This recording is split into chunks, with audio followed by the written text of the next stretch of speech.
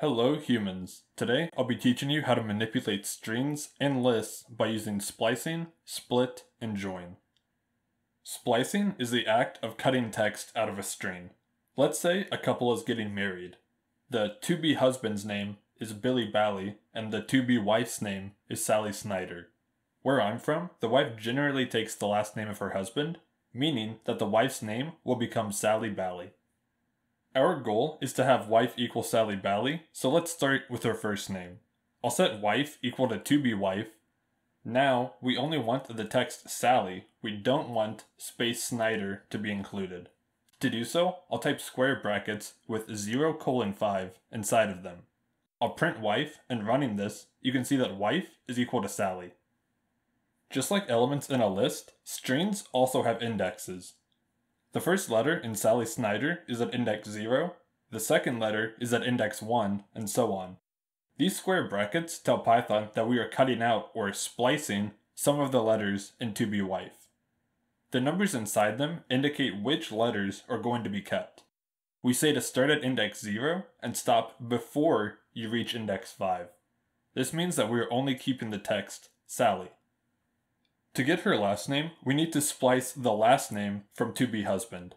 I'll add to-be husband and splice letters starting at index 6 and stopping before index 11.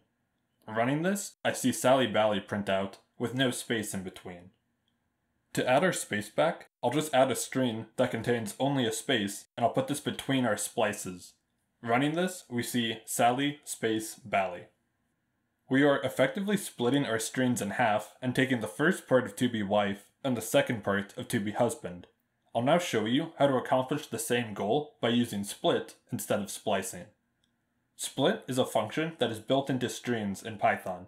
It cuts our string apart and gives us back a list containing all the parts. I'll create husband names and set it equal to to-be-husband.split.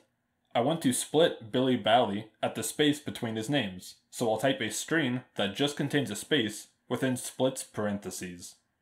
I'll print husband names, and running this, you can see that husband names is a list that contains two strings, Billy and Bally. I'll do the same thing with wife names by setting it equal to-be wife that's split at spaces. I'll make wife equal to wife names at index 0.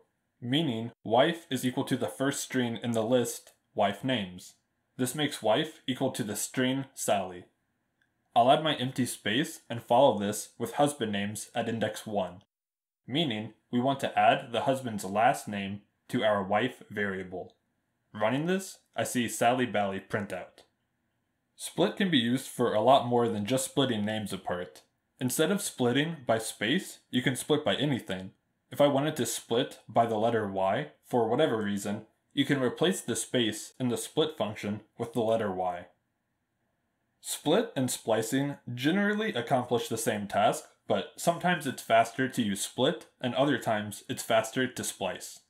It'll take some experience to get a feel for which is faster, but as a rule of thumb, if you're manipulating just a string or two, splice them.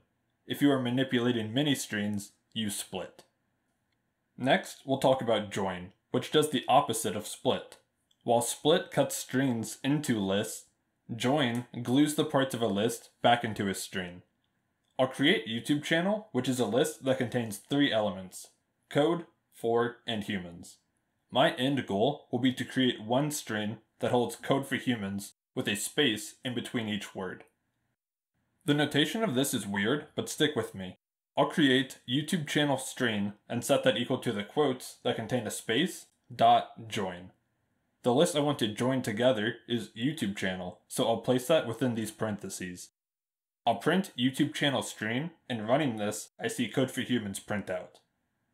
The string in front of dot join is what we place in between each string within YouTube channel. If I change this to an underscore, then when I run this, I see that an underscore is placed in between every word. Today we learned how to manipulate strings and lists by using splicing, the split function, and the join function. A big thank you for liking, subscribing, and ringing that bell. Comment below suggestions for future videos, and I will see you in the next one.